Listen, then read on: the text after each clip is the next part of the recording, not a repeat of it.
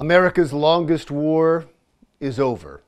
The truth is, it should have been over a long time ago. But that's not why many Americans are feeling a range of emotions today, ranging from disappointment to anger to embarrassment.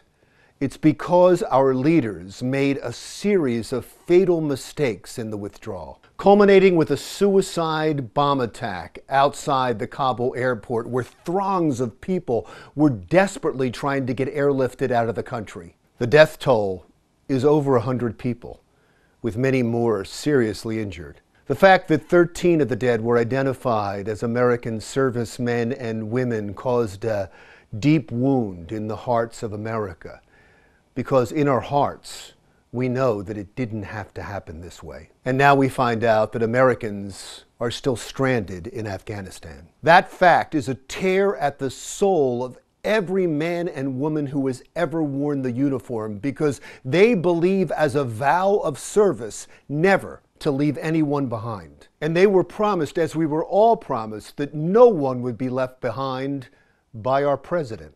Because we've got like 10 to 15,000 Americans in the country right now, right? And are you committed to making sure that the troops stay until every American who wants to be out is out? Yes. And yet he left Americans behind, trusting the Taliban that those Americans would be safe, breaking yet another hard and fast American rule. We don't negotiate with terrorists. The 100 or so Americans left behind will now be used by the Taliban, a terrorist organization, to negotiate better terms with America. In fact, it's already happening. The most important thing to remember is that everything that is happening now did not have to happen this way. Anyone with half an unbiased brain can tell you that we should have gotten all the Americans and our allies out before we pulled the troops out, before we closed the Bagram airport, and before we set any kind of deadline. And now more and more is being leaked out of the Pentagon that most of the generals advised vehemently against this. This decision was all the White House. A letter was sent by 90 retired admirals and generals to the Pentagon demanding that Defense Secretary Lloyd Austin and Chairman of the Joint Chiefs of Staff Mark Milley resign because of, quote, the disastrous withdrawal from Afghanistan. There must be some accountability. The White House has to stop with this willful, callous, feigned ignorance of what the world knows was a disaster. I'm not supposed to take any questions, but go ahead. Mr. President, on Afghanistan? I'm not going to answer Afghanistan now. Can you get the facility? Okay.